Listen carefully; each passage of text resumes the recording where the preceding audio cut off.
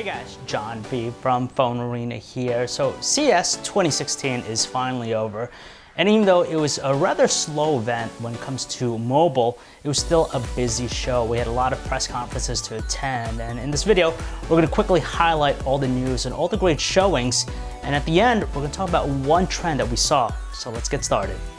Huawei, they really stole the show. They had by far the most dazzling and action-packed press conference out of the bunch.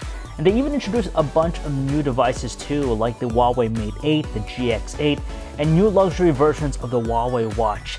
And this is all well-deserved after a successful launch of its Google Nexus 6P in late 2015. Samsung had a quiet affair this year, and their press conference seemed undersized just because they had a huge crowd in this very smaller than expected hall. But they did announce a couple things, the first being the new Gear S2 Classic in 2 new colors, and more importantly, they have also the Samsung Galaxy Tab Pro S, which is shaping up to be a good competitor to the Microsoft Surface Pro 4. The majority of LG's press conference was reserved for its brand new appliances and high-end television sets, but they still announced a couple of affordable devices in its new K series. That's the LG K7 and the LG K10. Even though we're seeing fewer and fewer announcements from HTC, they did announce a new partnership with Under Armour with this connected fitness system.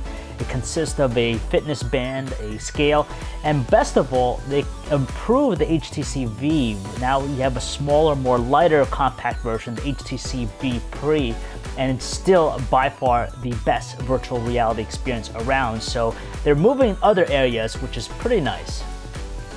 Huawei is largely regarded as the premier mobile maker from China, but you also have ZTE. They used CES 2016 to announce a couple of affordable smartphones, the first being the Cricket-bound ZTE Grand X3, and you have the T-Mobile Metro PCS-bound ZTE Avid Plus. Their press conference was a lot smaller than everyone else, but they did have Chicago Bulls legend Scottie Pippen on tap there. We know that Alcatel made some news in 2015 with its mid-ranger devices, but they used CES 2016 to announce a slew of devices in its new One-Touch Pixie 4 lineup, and it ranges from smartphones from 3.5 inches all the way up to 7 inches. But more importantly, they're also moving to the Windows 10 space with the introduction of the Alcatel One-Touch Fierce XL.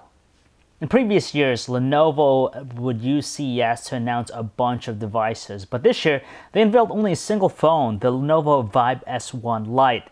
The best part about Lenovo this year was how they previewed Google's Project Tango at an event, and they also plan on making the first consumer phone with it on board.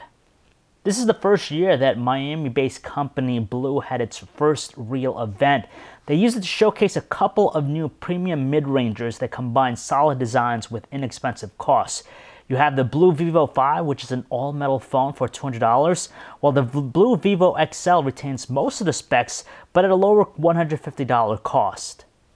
And then we have Sony. Now in years past, they had an electrifying press conference, but this year, it was very subdued and it was a ho-hum affair. They didn't announce any mobile-centric announcements, and their press conference was rather slow. It was an agonizing affair that failed to generate any sort of emotion from the crowd. But when we checked out their booth later on in the week, we did see one cool new tech gadget. It's the Fez watch, which is a fashion watch that utilizes e-paper technology. Now that CES 2016 has come to a close, there's this trend that we're beginning to see. From the looks of it, CES is no longer the trade show to announce high-end smartphones like they did in the past, but instead we're seeing a lot of these smaller players announcing devices for it, like Blue, Alcatel, and all the other lesser-known companies out there. So it makes us believe that Mobile World Congress 2016 is going to be the show for mobile. From Samsung, LG, HTC, Huawei, you can expect some great news out of that show. So it's only a little bit over a month away, but it'll be here soon enough.